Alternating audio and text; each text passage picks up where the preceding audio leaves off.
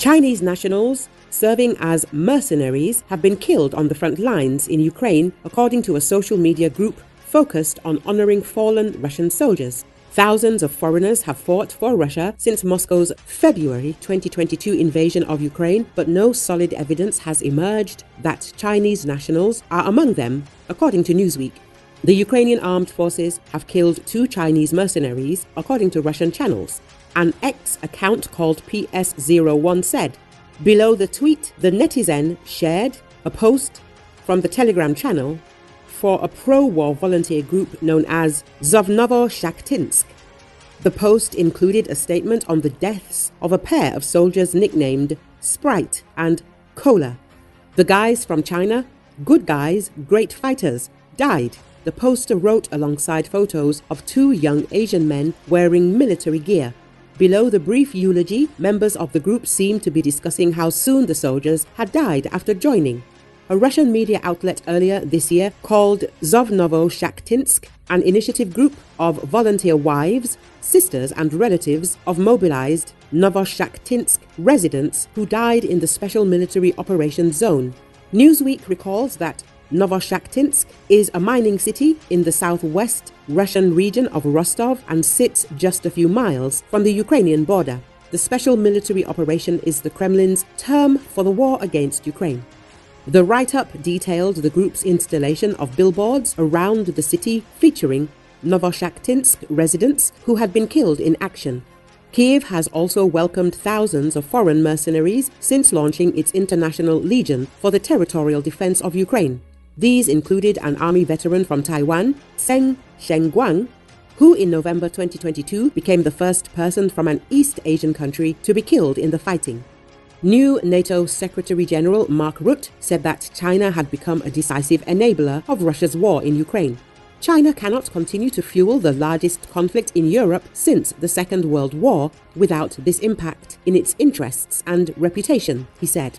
A NATO spokesperson said a Reuters report that Russia has established a weapons program in China to develop and produce long-range attack drones for use in its war against Ukraine was deeply concerning and that NATO allies are consulting on this matter.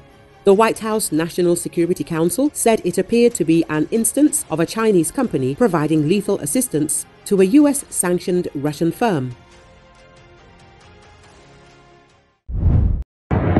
Recently, a series of powerful explosions thundered near the only Russian air base in Syria.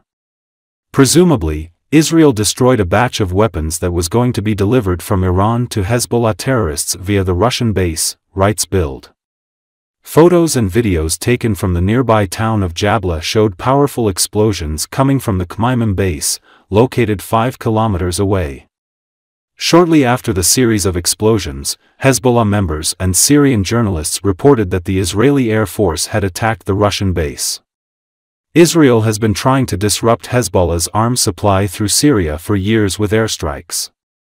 But the Russian military base has not been the target of these attacks until now.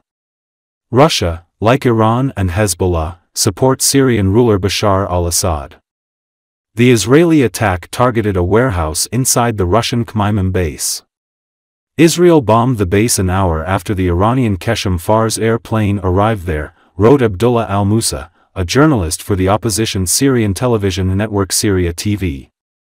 In addition, one of the Turkish journalists told Bild that, according to his sources, the Iranian plane landed at the Russian base on October 2 and took off again, 8 hours before the night attacks. The reason for the attacks was the cargo he was transporting under the guise of humanitarian aid for the Lebanese, added the Bild source. Other reports say the Iranian weapons were destroyed 700 meters from the Russian base where they were stored after being delivered by an Iranian plane. According to these reports, Russia was trying in vain to shoot down incoming Israeli missiles.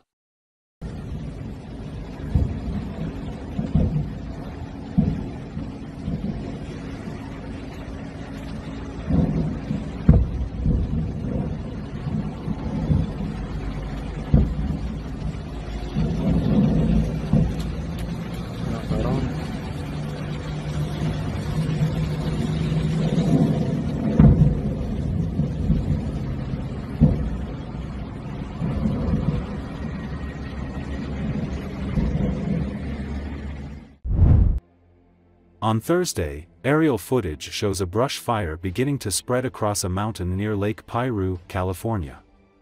The fire was in Ventura County, northwest of Los Angeles. According to local reporting, the fire has burned over 200 acres of land, and officials in the area have warned residents to evacuate, as crew tries to combat the flame. California has experienced several wildfires statewide this year, as hot and dry weather conditions continue to persist in the state.